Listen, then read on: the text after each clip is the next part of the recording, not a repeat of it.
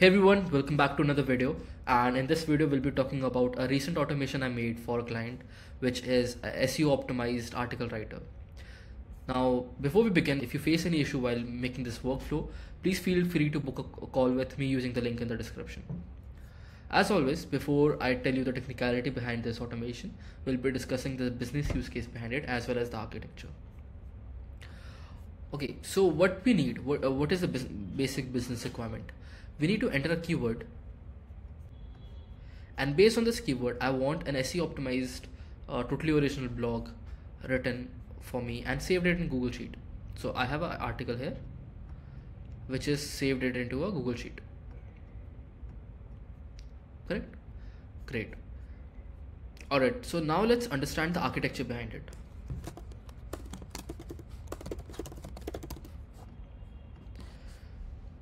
So we'll be using N8N form here. We have a form. In the form we'll be getting this keyword, and after getting the keyword we are going to scrape listed articles from Google. So we are going to scrape a list of Google listed articles. Since these articles are listed on Google, they will be SEO optimized automatically. After scraping Google listed articles, what we need to do is we need to scrape text from these articles.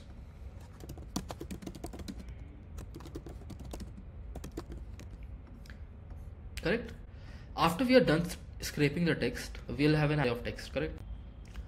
After getting this array of article text, what we need to do is we need to use a GPT-4 mini model. We can use GPT-01 here as well. We will use GPT-01. We'll use GPT-01 model to write an article based to write a description text for an article. So this will give description text. This will consist of a paragraph which will define what the article is going to be all about. Now based on the description text as well as the article pages, we'll ask another AI agent to write first draft of article. So we'll have a first draft of the article. After we have that, what we can do is we'll again send this to AI agent, and we'll ask him to humanize it. Humanize the article. After this, our article will be complete and we can directly save this to Google Sheet.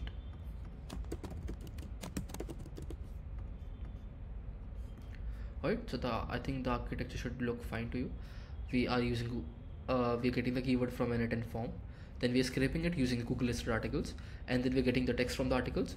After this, we are getting the description text about where the article is going to be revolving on, and then we'll be using another GPT-01 model to write the first draft of the article. We'll humanize the article and then we'll save it to Google Sheet. Alright, great. So now let's see what APIs are we going to be using. So to scrape a list of Google listed articles, we can use this Google custom search API. This takes in a keyword and it returns a list of all the pages which are listed on Google. So for this, we'll be using Google custom search API.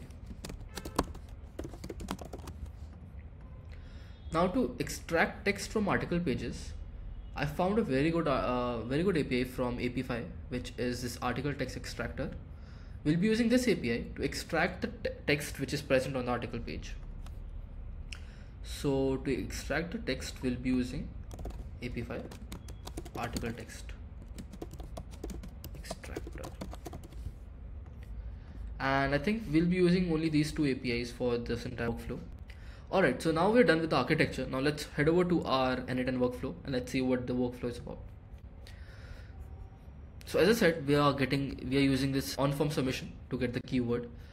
Then we're using our custom search API to get a list of articles, and then here I'm using a code flow to block articles from these domains. This was a custom requirement because I did not want to use any articles who are listed on Quora, Medium, Reddit or LinkedIn. After we have done that, we are using Apify to extract the text from the article page. Now we have used loop since we will have an array of articles, and then we'll be extracting text from all the articles. After we've done that, we'll be getting the entire JSON like this, and in the text value you can see we have the entire text from the article. We are feeding this to another code block where we are converting this to only article text. After this, we are feeding this to our GPT-o1 model. We're using GPT-o1, yeah. We're using GPT-o1 model to filter out the useless content from this text. So this entire text can contain a few useless items like learn how, dates. We do not need this. So we'll be clearing this out using this AI agent. Now we are using this particular code block to combine all the articles into one format. Now we have an array of articles. We have an array of article text. Now using this array, we'll start another loop and we'll ask to create a dynamic briefing doc, which I explained here, a description text. This will give me a description text of the article which I need. And this will also convert this into Dutch, since this the entire workflow is in Dutch. Alright, so now we're done with the dynamic briefing. Let's start by writing the article. So I've given a good prompt here. I'm giving out the entire text of the articles, and this is the prompt which I'm using, that you are a professional article writer and you have to use human-like tone, and this is the detailed. I'm giving out the keyword of the article here. I've said it that you have to use 1500 words, and then I'm giving out the combined articles. I've also given out a basic structure of the article here, and I've given a very refined prompt which is going to give me a very refined article. Now I'm using another AI agent to humanize this article. So I'm using another AI agent to refine the article even further.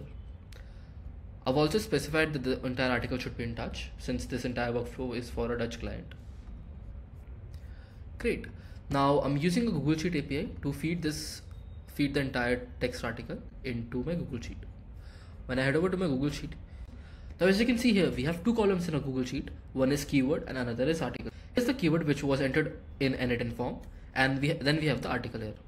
So the entire article is written in Dutch because the entire workflow was made for a Dutch client. It's a very systemized article. You can see all the headings, all the subheadings, and then the user can directly copy and paste this to their blogging sites. So that is where our workflow comes to an end. If you face any issue while making this workflow, please feel free to book a call with me using the link in the description. Alright, I'll see you in the next one. Bye.